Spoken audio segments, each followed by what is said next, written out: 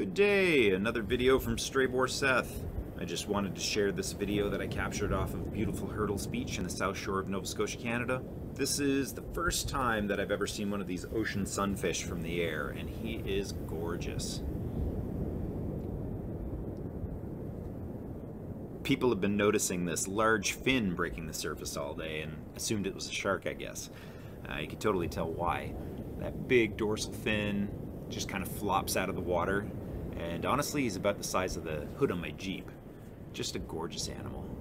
So beautiful just floating around there. I wanted to hover around him all day and film him for as long as I had battery, but I didn't want to harass him too much. He's so gorgeous just floating in the water. Big dorsal fin and pectoral fin.